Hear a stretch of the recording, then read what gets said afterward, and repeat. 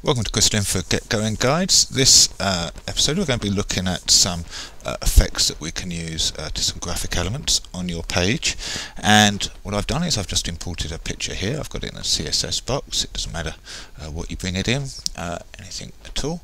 We're going to be looking at going down to actions and using the attention effects. So these things are effects that you can apply to them. So we're going to have a look at attention, and the idea is it just draws the eye to an element. So if we look at the control panel in the actions window for this, we have an on page load. So when the page first loads, what effect do we want, and what do we want to happen if we trigger this? So if it's a button, what will happen during that?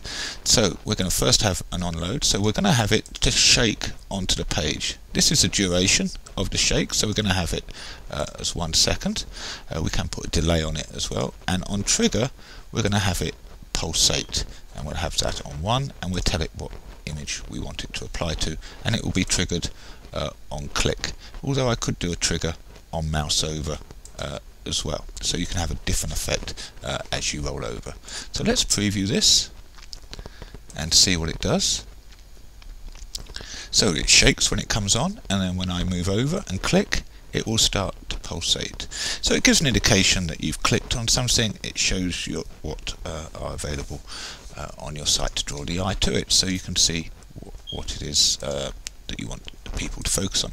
And you can just click and change this. So now I'm going to have it pulsate when it comes on, and I'm going to have it shake when I roll over it this time. So let's preview that.